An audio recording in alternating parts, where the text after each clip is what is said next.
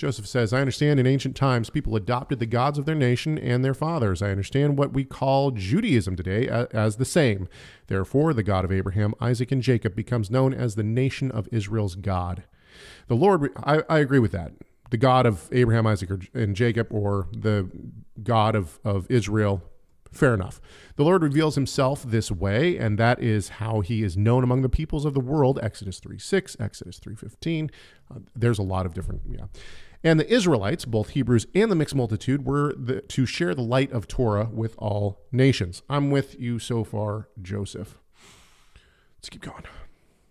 The Lord, sorry, I didn't scroll far enough. Israel was to be a kingdom of priests. My understanding is to share the oracles of the Lord as priests among the nations. Exodus 19:6. Later, the Israelites' way of service to God would be called Judaism. Judaism, the word itself connects to a people, Yehudim. Judaism may have been a way to express how Yehudim served their God. Paul writes, I was advancing in Judaism, and understands after the Son was revealed to him, part of Paul's service to God should be to share the word with the nations. Galatians 1:14-16. If what is known as the gospel from Torah could have been known as part of Judaism, why not identify with Haderech Judaism, or the way? And he gives a significant amount of references like Matthew 7:13-14, Acts 19:1-2, so on and so forth. Okay, and he gets into the Torah and everything. So there's a lot of references here. The way. Do you want me to stop yet, or do you want me to keep going to his questions? Well, one comment here I wrote down.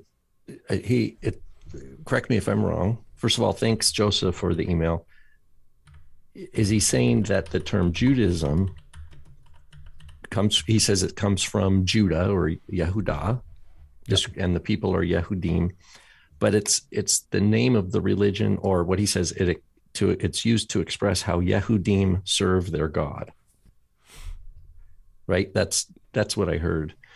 And that sounds, to me, that's oversimplistic. It doesn't help us deal with boots on the ground first century problems, right? Which is they're all arguing about how to serve their God.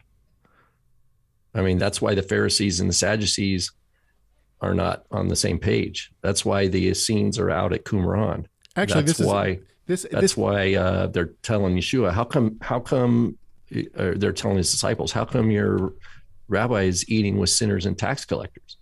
How come they don't wash their hands, right? This is the dispute. It's not we can't just say Judaism, because it's fragmented and sometimes hostile. Okay, so this actually plays into the conversation that's going on in the chat room that is talking about what we just talked about in terms of pronomian, because you're talking about how the movement of Judaism in the first century was not a monolithic belief. It was fragmented all over the place. And Brandon in the chat room says, but are the Baptist or Methodist pronomian, going back to our previous conversation, he says, if you attach yourself to a denomination, don't you generally adhere to their statement of faith? There is no general statement of faith for the Baptist. You have people who say, I'm a 1689 Baptist. You have people who say that you have to qualify it. I'm part of the General Baptist. I'm part of the Southern Baptist Convention. I'm part of the, so there's all these different forms of Baptist. And actually one of the tenets of the Baptist denomination is that there is no hierarchy of denomination. In other words, each church rules itself. And so the point is that, yes, the Baptists, you're going to have differences among Baptists. I would say that I hold to the 1689 Baptist Confession with about 12 tweaks. And actually, the confessions themselves are not meant to be monolithic all over the world. In other words, confessions are written specifically usually for a community within a specific location. And it's usually location specific in that they are dealing with specific heresies and other things that are going on around them. And this is the exact same thing that we see in the first century. When people talk about Judaism in the first century, it doesn't work. And the reason why is because which Judaism are you talking about? Well, right. And I think what happens is people, either consciously or not, kind of just take the rabbinic marching order, which is, we have the true religion. It goes all the way back to Moses. We have We have the Oral Torah, which is the true religion, which is true Judaism. And it has this unbroken chain all the way back. And so people just see that and go, oh, this is Judaism. Right. But they don't understand that the rabbis emerged out of a destroyed temple, out of a dispersed people, and then had to claw their way up to, until the year about 1000 or 1100 to really start establishing its kind of own monolithic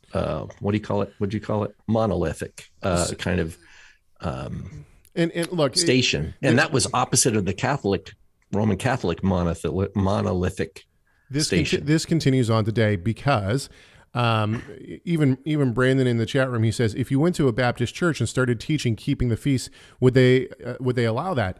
Well, first of all, it depends on what church you're talking about. As a whole, probably not. If you just want to use really broad brushstrokes. But the fact is that reformation comes from those who push against the norm, and the church continues to reform. We need to remember that the Baptists, the Methodists, the Lutherans, all these denominations are less than 550 years old. Thank you so much for watching this video. Tell us your thoughts on this subject by leaving a comment in the comment section. Make sure you like, share, subscribe, and enable those notifications. And we'll see you in the next video.